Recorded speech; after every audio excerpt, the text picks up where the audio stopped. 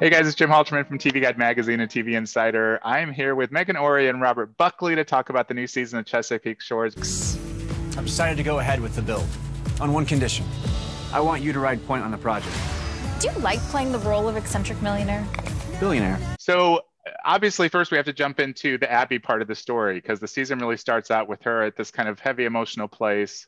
Meghan, can you just talk about what is she going through? Because everybody's asking her how she's doing. How is Abby doing at the start of the season? How is Abby doing? How is Abby doing? I don't know. How is she doing?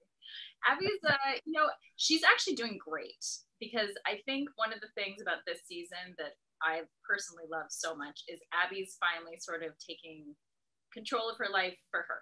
Like she's always doing things for everyone else and her family, which is great, but she's making decisions for herself. So I think that she starts the season off in a really, really strong place, even though it's, hard and she's going through some stuff and saying goodbye to things that, weren't working in her life and moving forward. So I think that there goes your light.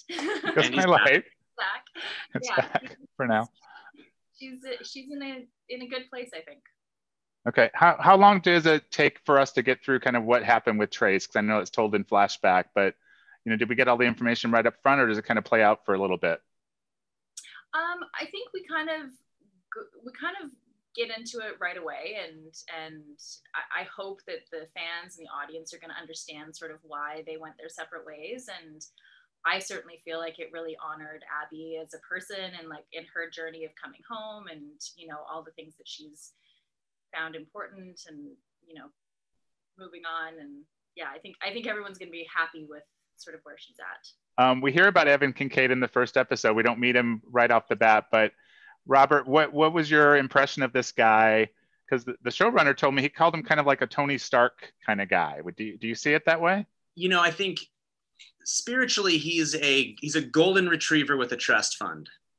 He's a very enthusiastic, curious, excitable guy. So there's some Tony Stark to him, mostly in the bank account, but there's a lot of playfulness to Evan as well. Tell me about shooting your first scenes together. Because Fief also. Oh, sorry, are you still? Fief also told me that there was kind of a Hepburn and Tracy thing happening between you guys. I don't know if that's accurate. What do you think? Yeah, there's Fief did such a great job writing this character Evan, and the relationship between Abby and Evan is just, it's so fun and kind of cantankerous but sweet at the same time. It's been really fun to explore their relationship with this Dum Dum. Yeah, nicest name she's called me in the entire time we've been shooting, by the way, is Dum Dum. Robert, how much do we know about Evan as far as his backstory? Like, we know he's a billionaire, but is he self-made or is it more a family business? What's his backstory a little bit? We do come to find out that he is entirely self-made, and that he did not grow up wealthy.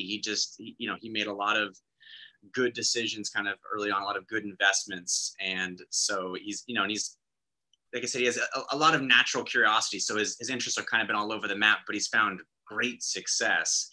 But yeah, nothing was handed to him. We come to find out he came from like, a single parent home and, didn't have a whole lot of privilege growing up or benefits, but, managed to sort of build himself up into this guy that we meet when he comes to Chesapeake Shores.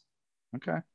And you guys will be on the cover of TV Guide magazine with your friend Treat Williams. How does that feel to be on the cover again for you, Robert? You were just on last winter.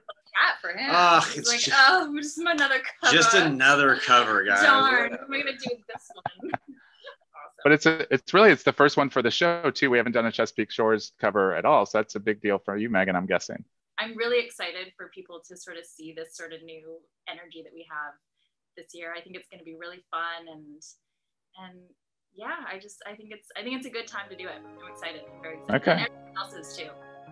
Make sure to watch the new season of Chesapeake Shores when it premieres August 15th on the Hallmark Channel.